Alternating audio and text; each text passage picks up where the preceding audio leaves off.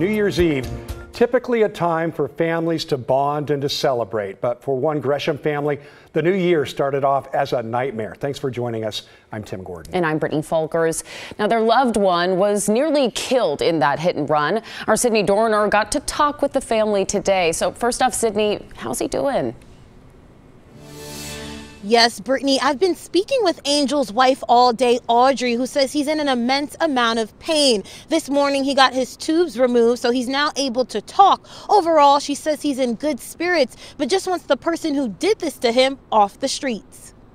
Audrey Blackburn says New Year's Eve was just another day with her two young boys and husband, Angel. Angel just picked up motorcycling in July of 2023 and loved having his family drive alongside him.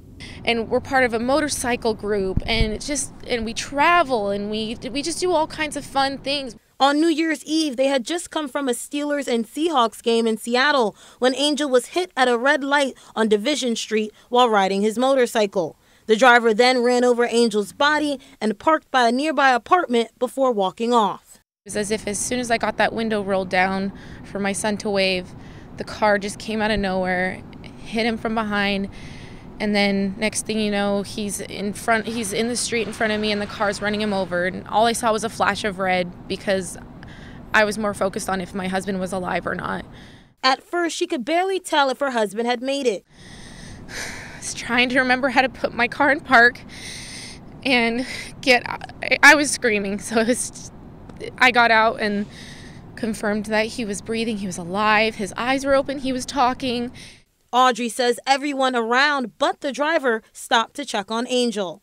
All I know is the people who did this are not good people whatsoever, to not only hit him but run him over and then proceed to just park and casually get out of their car, because we have the video of them getting out of the car afterwards.